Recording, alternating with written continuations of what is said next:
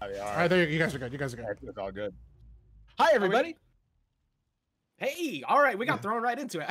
I wasn't expecting that. So, I mean, before all introductions are going, here we go. Game number 1, we got PKChris versus Sharp, running it off on PS2. I'm actually pretty excited we got this one because I saw this lingering in Losers there.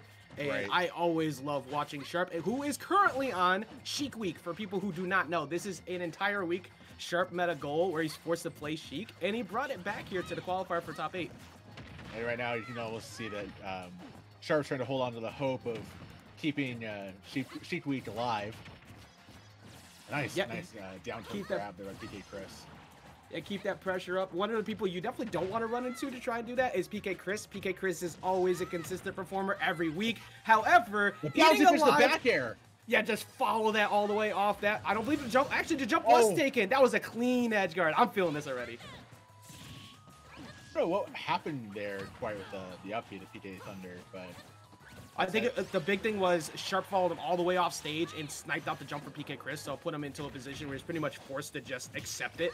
Like, parry to up tilt though. That's dumb Wi-Fi. How are you parrying off of ledge reaction into up tilt?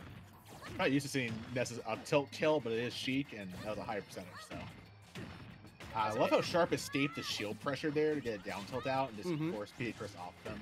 He's so smart about those kinds of things. Yeah, that's one of those things you'll see out of Sharp all the time. You're just sitting there trying to play the game, have some fun. And no, bad air dodge.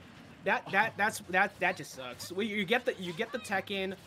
Maybe did it again, thinking he missed the window, or tried to jump air dodge past Sharp. But I mean, if you're Sharp, it's like, all right, thank you very much. You better watch yourself though. Get away from the ledge.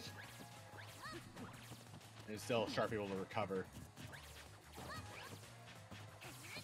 Both of them literally just putting out object coverage right now, just throwing out a bunch of hits, just trying to anticipate somebody coming in.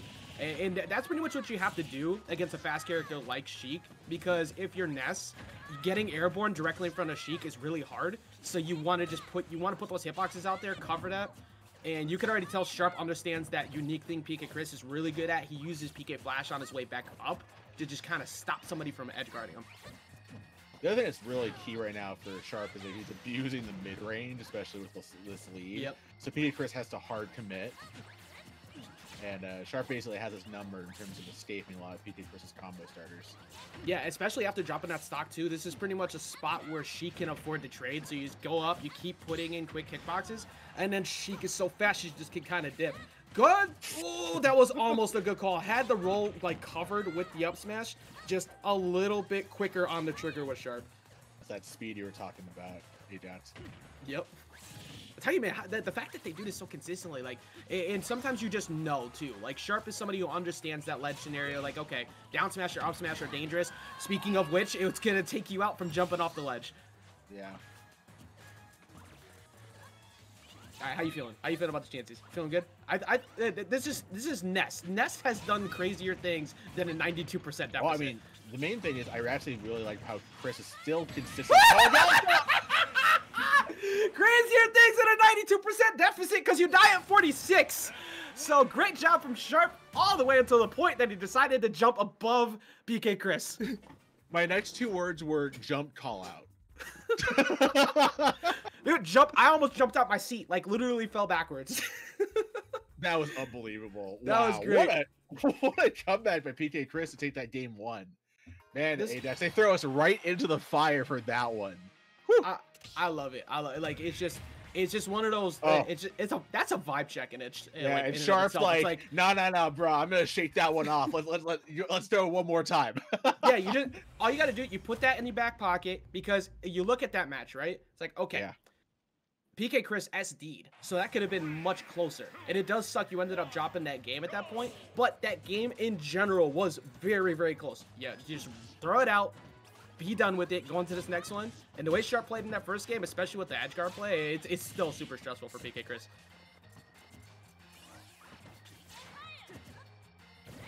Starting things off just a little bit slow here in game 2. He's done it a couple times. He's been using forward smash just kind of like a jump check. Like, you put pressure out. Sheik's going to continue to do that. She's got that frame data. So what do? Put out a hard punish if you decide to approach. And I don't dislike this from PKChris. He's starting to get caught pressing buttons here. That's just the frame data fight. Like, you're sitting there trying to put out those aerials, try and get yourself doing something, and then Sharp now is playing that fundamental game strong. It's like, let me just throw out needles, use my quick frame data, find those openings fast. Now I got you at ledge. This is where I can get my work done. I love that beautiful low landing back air that he just nailed PKChris with the focus edge guard. And Chris get back to stage. Nice. Use the magnet stall, but still Sharp holding stage. You know what? That was all really smart on Sharp too. He actually waited, realizing that he didn't have a guaranteed punish. Drag down is not going to do it. You better. Oh, he was looking for a spot dodge right there. He was trying to cover that with the forward smash. It gets stuffed out. That just scared the crap out of me. I didn't know if that would actually two-frame or not. Right. I also love that Chris immediately followed it up with like a full hop back air just to catch Sharp trying to jump out of panic. Uh-oh, this is bad. Yeah, he's got enough room. That's oh, he techs it. So, okay, so we see what he was trying to do last time. Tech and then air dodge immediately to ledge. He just went by it. All right, so that puts some validity behind the accidental air dodge before. Chris thought he had the read there to go for the F smash. Just wasn't quite there. Oh no! Doesn't get the wall bounce. PK Thunder, yeah. Yeah, trying to look for that wall bounce to get back. And yeah, if you're Sharp, just respect that invincibility right there. If he wants to come down swinging, just let him do it. Chris got caught, I think, trying to corner Sharp, and Sharp now has the advantage. Mm-hmm.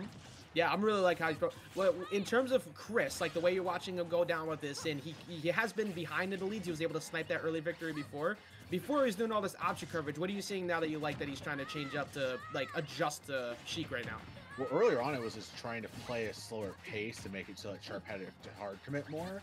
Mm-hmm. Now it's most of the PK fire usage, but it is definitely like one of those live by the sword, die by the swords kinds of things. Mm-hmm. Uh-oh. Here comes Sharp. Oh, he was frames off of that bouncing fish, just nailing Chris. And it's so fright. All right, he's done that a few times now, and Sharp is caught onto it. He realizes he's just trying to catch him jumping in to put pressure on. Hey, he's just did you see that underneath. parry?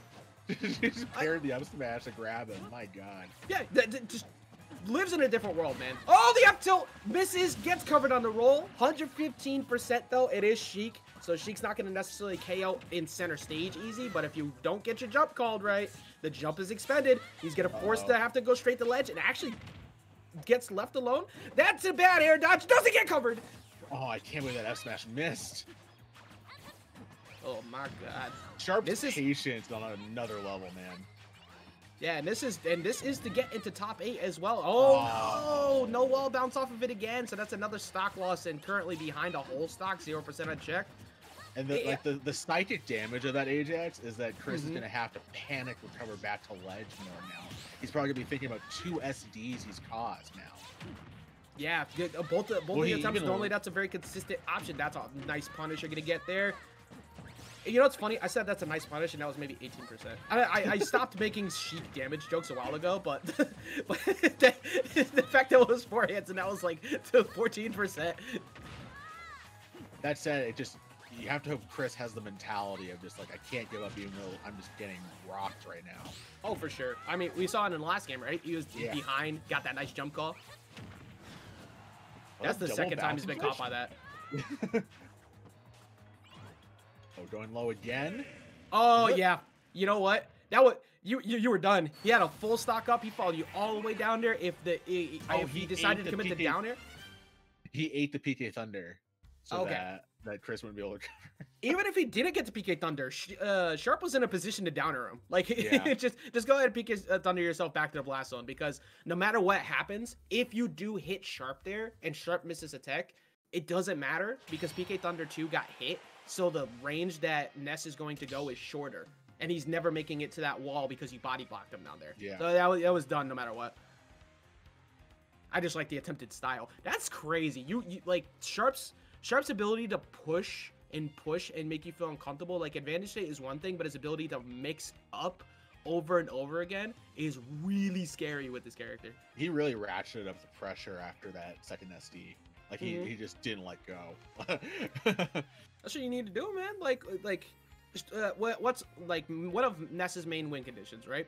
You got to put out a lot of aerials. They're all safe. Yeah, it's mashing to a lot of people, but you literally just put a lot of aerials to force people to stay grounded. That opens up your grounded options a lot easier so you can get grabs. What does Sheik do to that? Say no.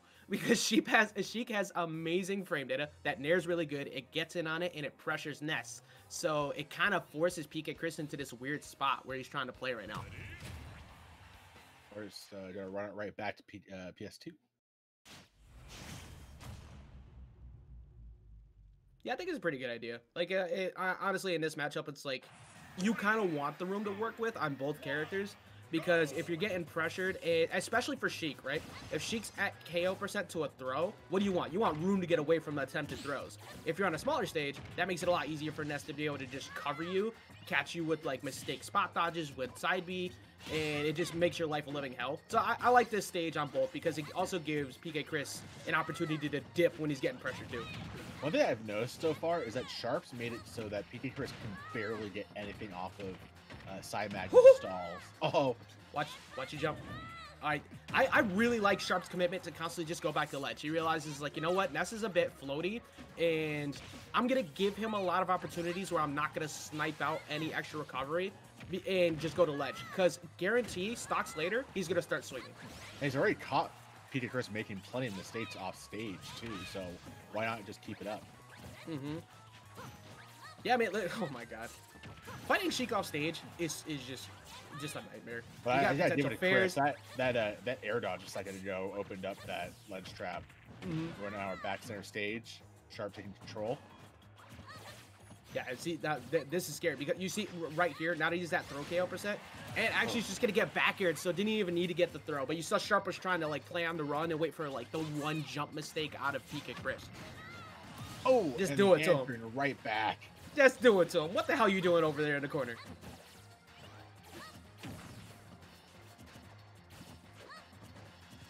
Chris is also trying to get some of those landing aerials to space out correctly. Just nothing working like that so far. Oh my god, all right, that's kind of funny. Everyone knows you can't spell smash without mash.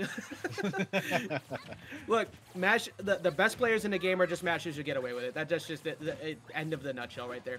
But I mean, here, that was all smart. Like, PKChris is trying to find his opening. Just the thing is, like, you can't fight Sheik up close and win in this matchup. F tilt's not going to do anything. Dash attack gets, like, pretty easily checked.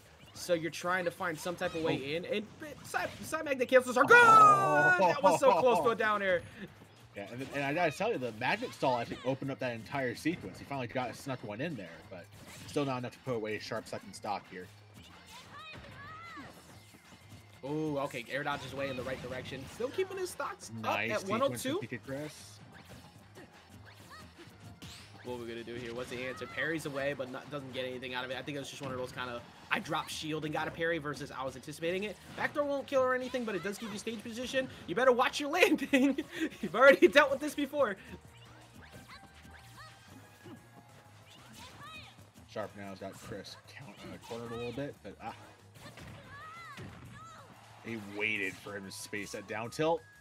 Oh, good job holding onto his jump too, because Sharp was definitely looking for a low recovery jump straight to ledge. That back air is gonna take it.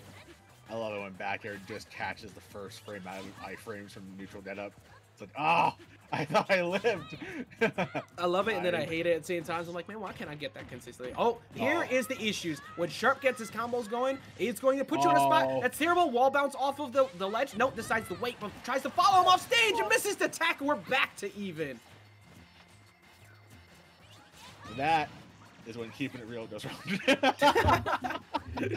Sharp was going for the Twitch clip, and Chris was like, "You're in my way." Yeah, I was 100% expecting Sharp to actually kind of do a bouncing fish off the wall and then catch him missing, because then if you bouncing fish off the wall, you still have your jump usage afterwards. But either way, you take that. You better get out of the way of that. Forward smash won't do it yet. That move's not super strong, but good delay. Can he get by this pressure at the ledge, though? Man really threw and then got back up in front of him, and then he's like, oh, okay, I'll throw again.